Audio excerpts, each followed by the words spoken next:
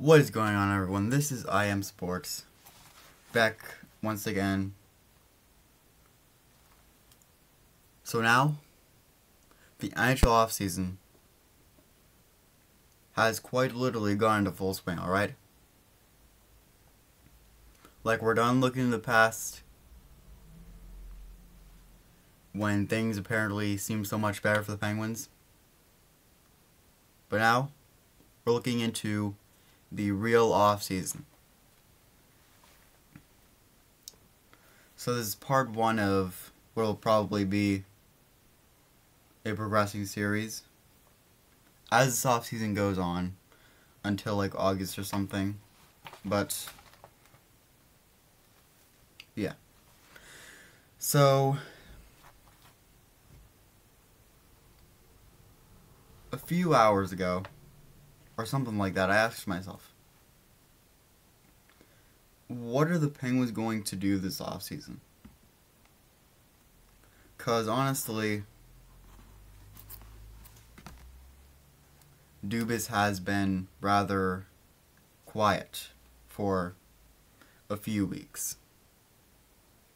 Well, it wasn't until he signed Puustinen to a one-year contract, but yeah, other than that, no signings have really been made for this Penguins team. So, ideally, in this video I'm going to talk about what they should ideally do. I'm not focused entirely too much on the cap space, so like they might not be able to do some of this stuff.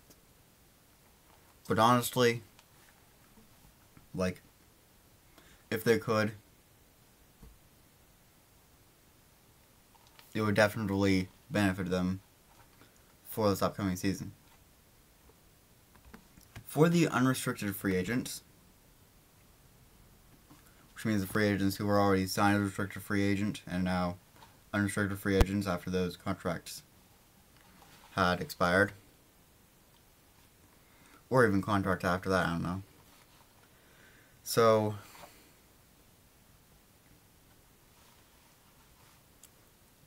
here are a few of the players I believe the Penguins should sign as for unrestricted free agents. Obviously, you got the re-signings, Danton Heinen, possibly Jason Zucker. He might be a little too expensive for them to sign, but you'll have to see how that goes. And then possibly Josh Archibald. I mean, he's a nice and physical player, just like Zucker. And if he can keep that up, like, that would definitely be a beneficial thing for the Penguins. But then, as for the ones who are not already on the team, there are two signings I would definitely look out for the Penguins. Ryan Graves and Michael Bunting. So Ryan Graves is a defenseman. I believe he's played for the New Jersey Devils for a few seasons. And since his contract is expiring, I would not be surprised if the Penguins would happen to need another defenseman, because obviously their defense has been really flat for the past while. I mean, giving up Matheson for Petrie is just only one of the several mistakes, I guess, that Ron Hextall had made in his tenure with Pittsburgh.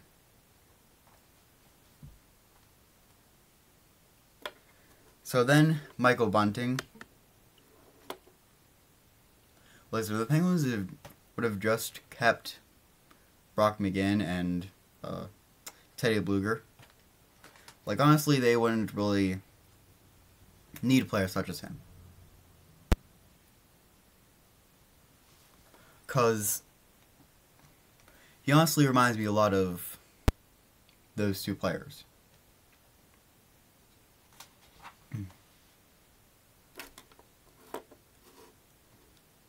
So, yeah, I don't know. But that, if they signed those players, that would be, like, extremely beneficial.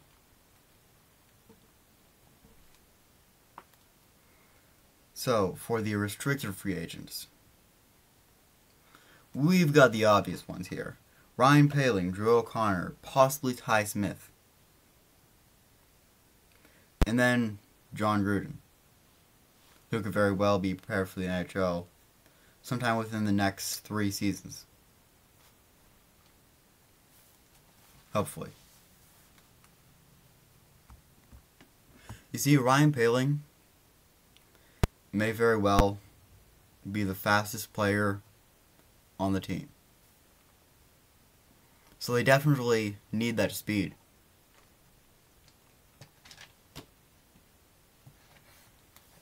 Because they really lacked it both offensively and defensively last season.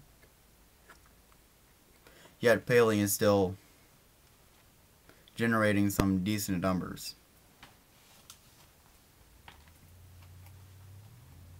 And then Drew O'Connor is extremely similar. Ty Smith is more average, and we do not really see entirely too much of him in the NHL during the 2022-23 season. But I believe if it had a full-time, a full-time spot on the roster or the lineup, then it'll be alright. Because he could be a good player.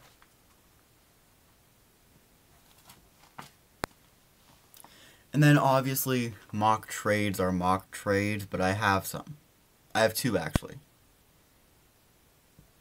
So if there's one thing the Penguins need, it's a better goaltender.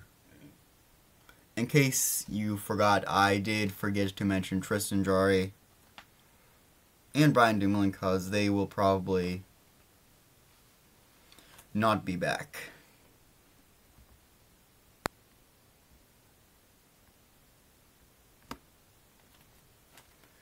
So, Connor Hellebuyck. Like I said, when he is mistake-free, he is one of the best goaltenders in the league. And you can see it through his numbers. So, I believe the Penguins should make a move for him. Before the draft, though. So this is going to have to be like this upcoming week, if this were to happen. I believe the Penguins will trade their first rounder for Hellebuyck. Because honestly, I'd say it's worth it. At least for a few seasons. Hellebuyck should not have any implication of slowing down. Also, the Penguins, as I mentioned, need some better, like, bottom 6 forwards. Their bottom 6... I mean, I can't really describe how inconsistent it has been. Sometimes it can step up when the top 6 is not performing well enough to carry the team. As I mentioned, Ryan Poehling and Drew O'Connor are amazing players in the bottom 6.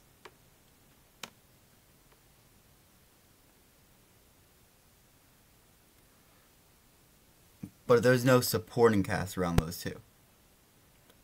as far as the third and fourth line go.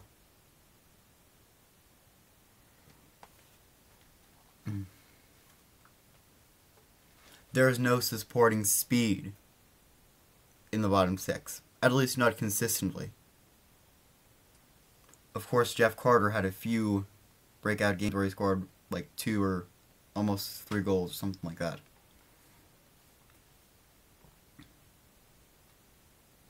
But here's the thing. No consistency. So I believe the Penguins should trade for Brock Besser and JT Miller. The question is, at what cost?